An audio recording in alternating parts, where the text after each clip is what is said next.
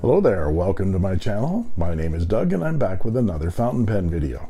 Last week I posted a review of my new Leonardo Momento Magico, and one of the Inquiring Minds channel members, who shall remain nameless, but his initials are Archivist17, really wants me to insert this cutaway.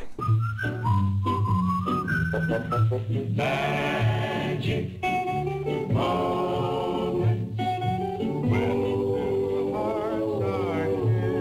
I apologize to the non-sweater vest wearing majority out there. Yes, Perry Como is still alive. Woo! Yeah, yeah, yeah. Celebrate the time. Come on. Gonna have a celebration, yeah. Woo! And now to the point of this video. With the Magico, I purchased an extra Leonardo Elastic steel nib. People wanted to see how this nib performed, and I wanted to compare it to Jack's Montblanc 149 Calligraphy. So let's take a look at it right now.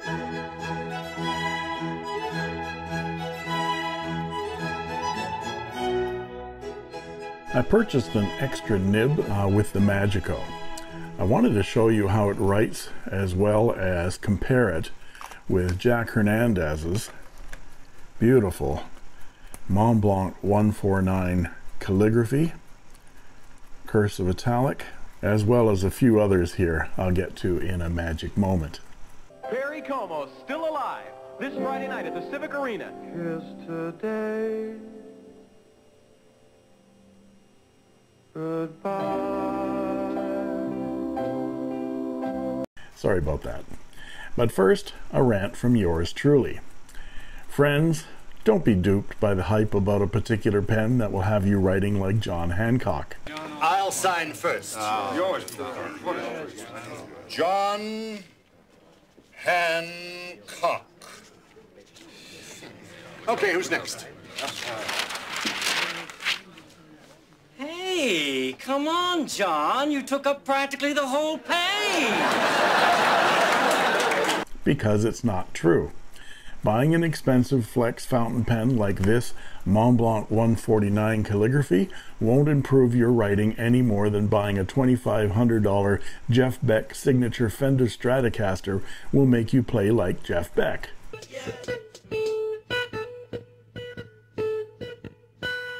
Nope. A writing instrument's just like a musical instrument. You have to know how to use it.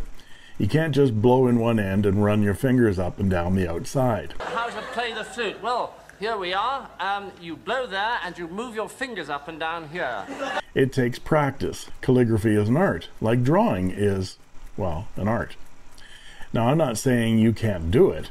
Everyone can do it. It just takes training and practice. And this is my feeling about flex nibs.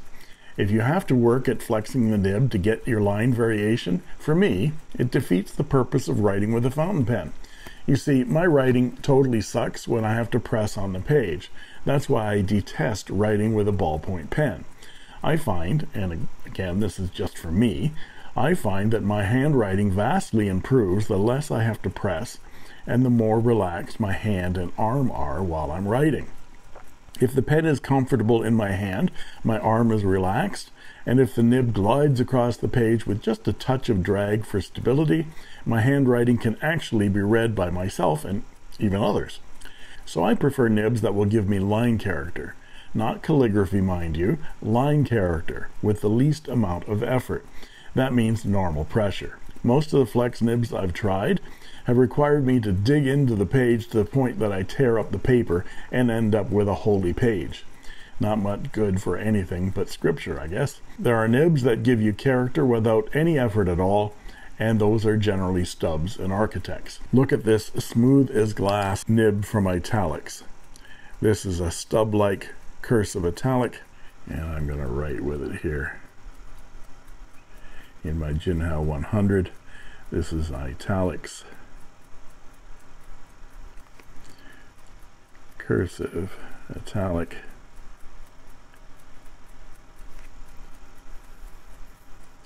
And look at that line character. No pressure whatsoever. Okay?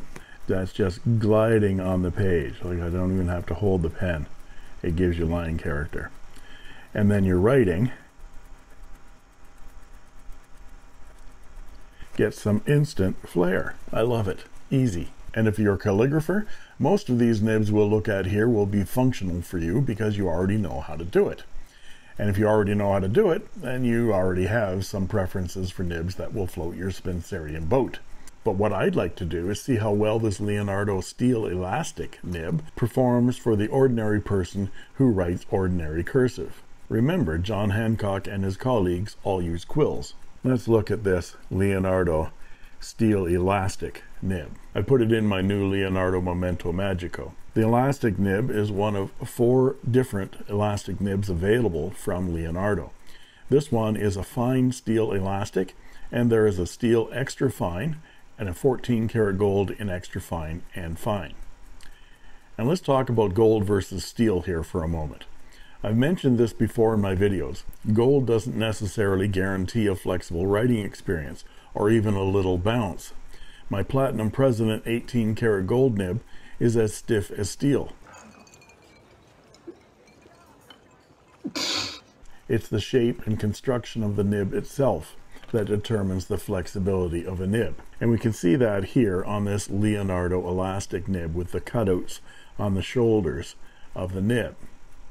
This allows the tines of the nib to flex and move. The cutouts reduce the stiffness of the nib's natural arch in both directions, laterally that way and longitudinally along the long axis of the nib. I'll write that down. There will be a test. There's also something called a liquor store. Liquor store. So this is the Leonardo Magico with the fine elastic steel nib. So first off, this is an extremely wet nib, but what we're interested in is the lines it makes. So in regular lines, it's about 0.5 millimeters. This is no pressure whatsoever, but then when we put some pressure on it, we can see that it flexes out fairly broad.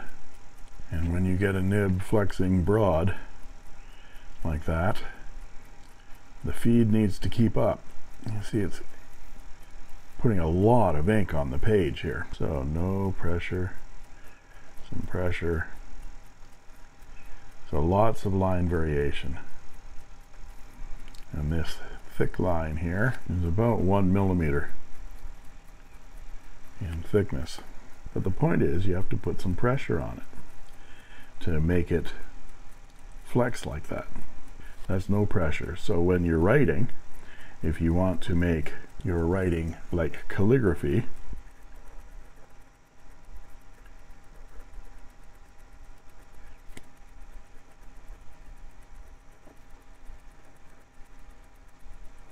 it takes a good amount of pressure. I've written in normal cursive with this nib for a while, and I've found that it does not add any character to my normal writing. To make it flex, you must add the pressure. I found, however, that the nib is very, very wet and tends to give my writing a blobby kind of character, which isn't very pretty, in my opinion. Disgusting blob. Now let's see the Montblanc calligraphy.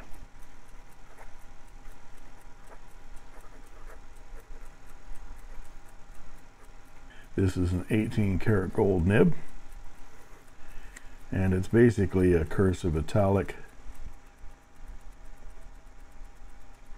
that flexes. So this is no pressure. You see how you get line variation out of it because it's thin horizontally and thick vertically, but when you flex it, look at that line you get. It's like a paintbrush. This is for sign painting.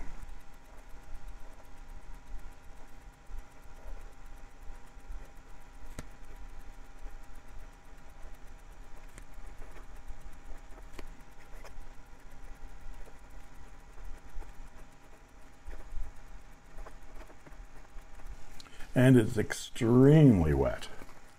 So very much like a paintbrush, but it's so soft that with normal writing, it actually flexes a bit.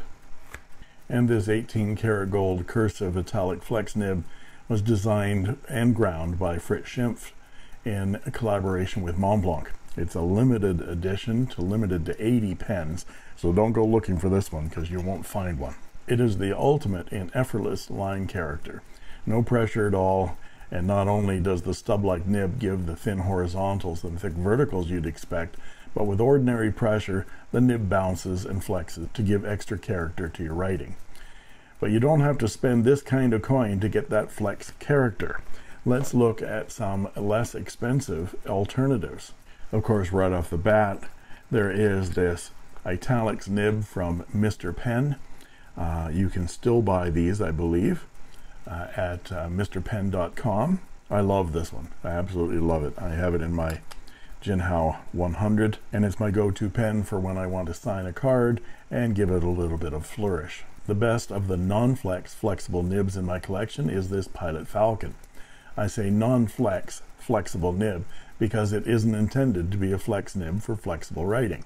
But this unique Falcon-like claw of a nib in 14 karat gold is very bouncy indeed and gives your writing some added flair without the need to dig into the page.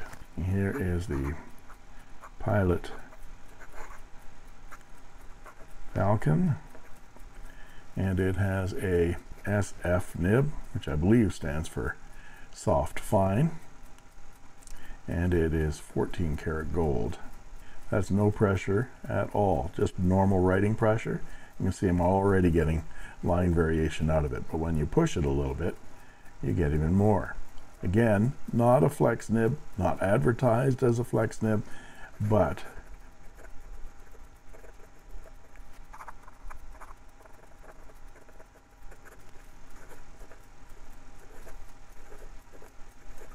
my handwriting isn't terrific, but that's fairly fast, not pushing the pen a lot, and I'm already getting some fairly nice character out of it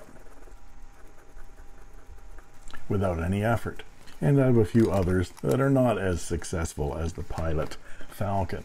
Here is the Lorelei 667 with a steel flex nib.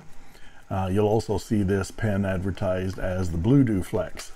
I've tried the BlueDew 2, and it made my writing look like BlueDew doo-doo. What's doo-doo? Let's look at this. This is the Lorelei 667.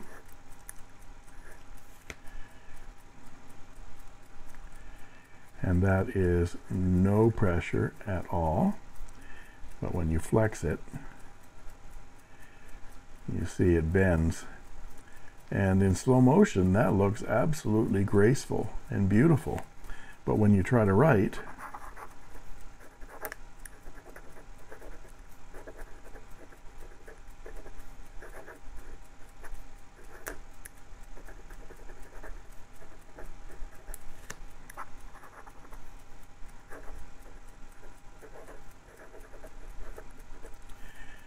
yes, you can get some line variation out of it, but if you're doing downstrokes all day, it's great. If you try to do upstrokes at all, you have to be very, very slow and careful. And a slow, careful upstroke for me ends up looking like my great-grandmother's letters to me. Then there is the poor man's Montblanc calligraphy, the Jinhao 159 with a steel Zebra G comic nib. These nibs are designed for dip pens. That's not pens for dips, that's pens for dipping. But someone had the bright idea to fit one of these to a fountain pen. It's like writing with a sewing machine needle. They're great if all you do is downstrokes, upstrokes, not so much. It takes a bit of work to get them flowing. So this is the Jinhao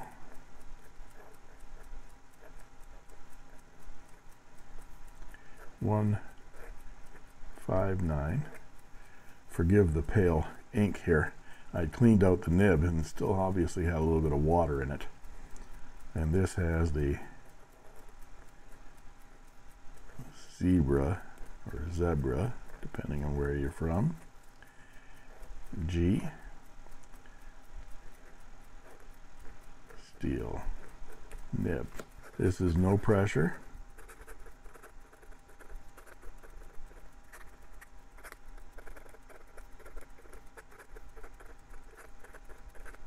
You can see that for normal writing, it's not really terrific.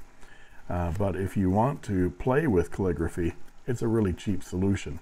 If you want to see a video on how I put this Zebra G nib into this pen, you can look at this link right up here for a video that I did on that. But you can see the line variation is extraordinary, but it's very finicky.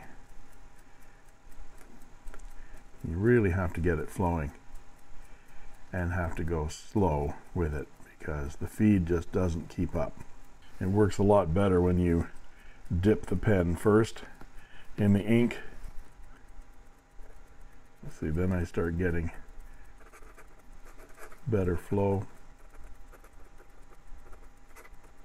You really have to watch your upstrokes, that you have a light touch.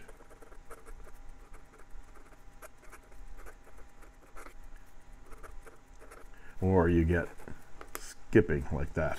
Something to play with if you're interested. But if you have to keep dipping the pen all the time, what's the point? And next up we have this lovely little Waterman Taperite. This pen is from the late 40s and early 50s when Waterman created their homage to the Parker 51. It has a 14 karat gold semi-hooded nib and is a lever filler. I've filled it with Waterman Mysterious Blue, and let's see how it writes. This has been sitting out for a bit, so it takes a bit to get going. Taperite, 14 karat gold. That's no pressure whatsoever, and a little bit of flex. But with normal writing,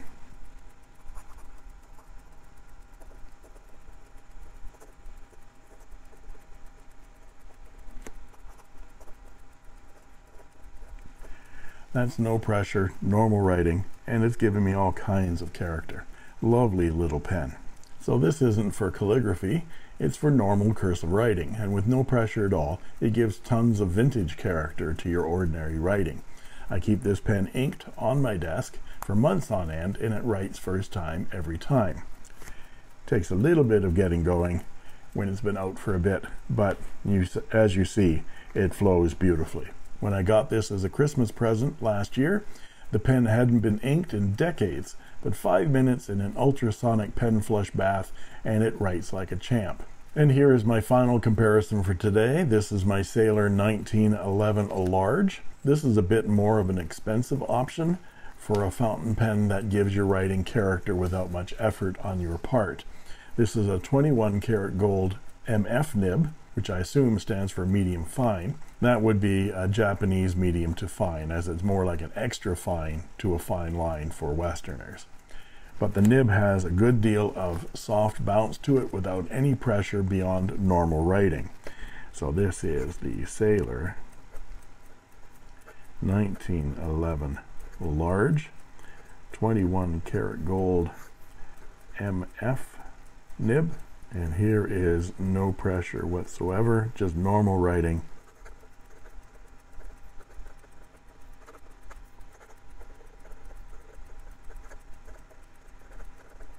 As you can see, with normal line pressure, you're getting a fine line, but you give it a little bit of a push and you can get some line character out of it. But that little bit of a push, maybe I'll zoom in on this. That little bit of a push right there gives the nib some really nice bounce.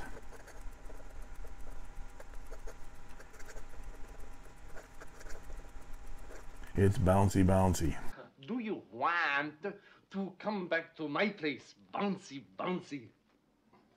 This is just a beautiful fountain pen that if you keep your eye out, you can get for a reasonable price. I actually got this one on Amazon for $175 US.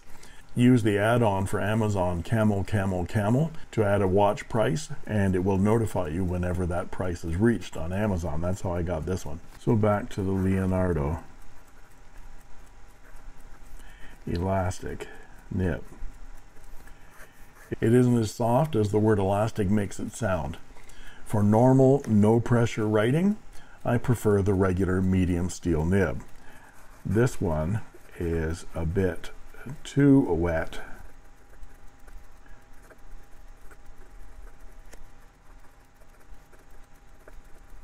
Although it does have a little bit of bounce to it, but I'm not digging the writing experience. For flex writing and calligraphy, yes, it flexes a lot more than a steel nib does. So if you want to try that out, it's only 20 bucks. Why not? And it's much smoother than the awful cheap solutions like the Zebra G and the BlueDew. My advice is, if you want to start learning the art of calligraphy and don't want to spend a lot of money doing it, get a single Leonardo Elastic Nib. They're only 20 bucks, and they are JoWo standard number 6 size nibs. Just pull the nib from the Leonardo collar and put it in your pen that takes a standard number 6 nib. Don't mind my fingers, I've been doing a little bit of nib swapping here. Because my advice is, if you want to start learning the art of calligraphy and don't want to spend a lot of money doing it, get a single Leonardo Elastic Nib. They're only $20, and they're standard JoWo number 6 size nibs that you can just pull from the Leonardo collar and put in your pen of choice. Why my fingers are inky? Because I tried that right now by putting the Leonardo into my Moonman M800, which in fact has a Leonardo stub in it right now, and that worked nicely. And remember, as always, your mileage may vary. Your mileage may vary. YMMV. And there you have it. If you like this video, please like and subscribe, and don't forget to ring that bell to get instant notifications whenever a new video is posted. And please look in the description for a link to Goldspot pens, as I'm now an affiliate of the online store, and when you shop at Goldspot using my link, you'll be supporting my channel as well at no extra charge to you. And you can join as a member of my channel too for only 99 cents a month, and I guarantee I'll answer your comments in the comment section. You'll get cool emojis, badges, and sneak peek unboxing videos as well. And that just leaves it for me to say thank you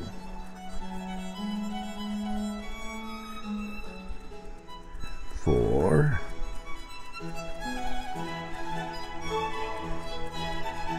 watching. And that's all she wrote. I made this.